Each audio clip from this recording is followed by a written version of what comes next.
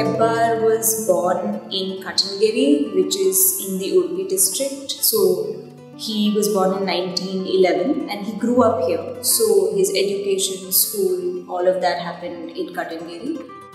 He studied formal art at JJ School of Art in Bombay and he graduated in 1938. And then he studied at Académie Julia in Paris.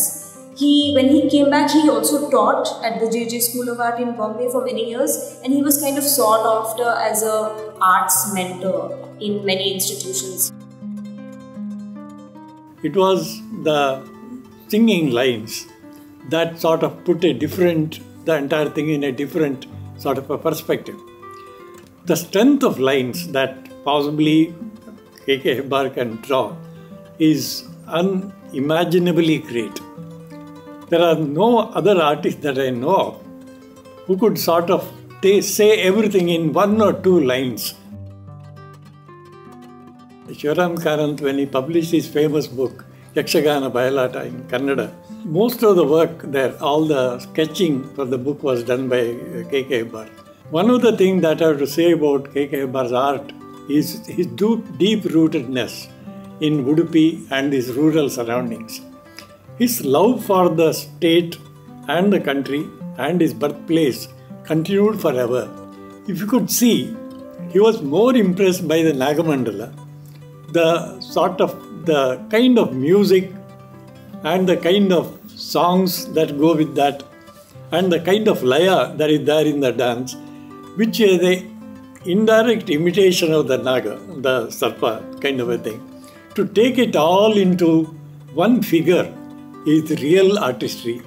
And I think the Nagamandala, where the Dakka person who goes with Damaru and Naga, the Patri is standing in front and thought of recreating the entire thing in his mode, is one of the most beautiful expressive pictures that I have seen. Again in simple lines. Drawing ಅವ್ರ ಪೆನ್ನಲ್ಲಿ ಮಾಡ್ತಾರೆ, ಹೆಚ್ಚಿನ painting ನಾವು knife work ಮಾಡ್ತಿದ್ರು. ನೈಫಲ್ಲಿ ಹೇಗೆ handle ಮಾಡೋದು ಅಂತೇಳಿ ನೋಡ್ಬೇಕಾದ್ರೆ ಅವರ ಪೇಂಟಿಂಗ್ಸ್ ನೋಡಿ ಹೆಚ್ಚಿನ ಪೇಂಟಿಂಗ್ಸ್ ಅವರು ನೈಫ್ನ ಮೂಲಕ ಮಾಡ್ತಾರೆ. ಬ್ರಷಲ್ಲಿ ಇಟ್ಕೊಳ್ಳೋದು ಭಾಳ ಕಡಿಮೆ, ನಾನು ನೋಡಲಿಲ್ಲ ಅಂತ ಕಾಣ್ತದೆ.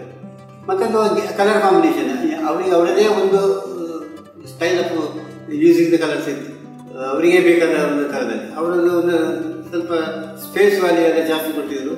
ಕೆಲವು ಕಡೆಯಲ್ಲಿ ಬ್ಲ್ಯಾಕ್ ಅಂತ ಸ್ಪೇಸ್ ವ್ಯಾಲ್ಯೂ ಕೊಟ್ಟಲ್ಲಿ ಎಲ್ಲ ಕಡೆಯಲ್ಲಿ ಅವರು ನೈಫಿನಲ್ಲಿ ವರ್ಕ್ ಮಾಡ್ತಿದ್ರು.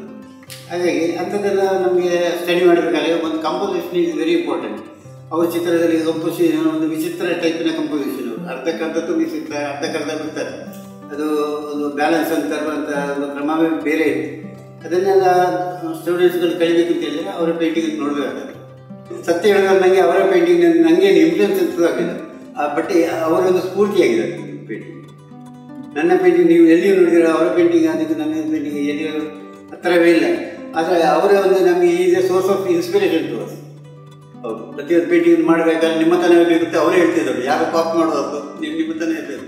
ಹಾಗಾಗಿ ಯಾವುದಕ್ಕೆ ಅವರು ಅಂತೇಳಿಲ್ಲ, ಅವರ ಪೇಂಟಿಂಗ್ ಅಂತೇಳಿ ಹೇಳ್ತಾರೆ.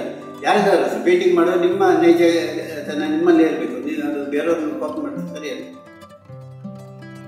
So right now we are sitting in the K K Hebbar Gallery and Art Center. It's probably the only space that is dedicated entirely to Hebbar's works. We have the world's largest collection of his portraits. So this permanent collection in the gallery is Hebbar's portraits.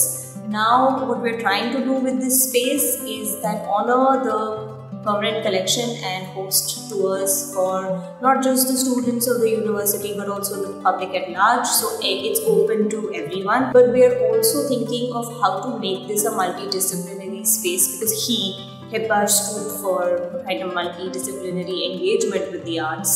So the gallery also becomes a performance space. We have monthly open mics where students come and share their poetry, narrative fiction, dramatized readings. We want to facilitate this kind of dialogue and exchange, and I think this space has the potential to do that.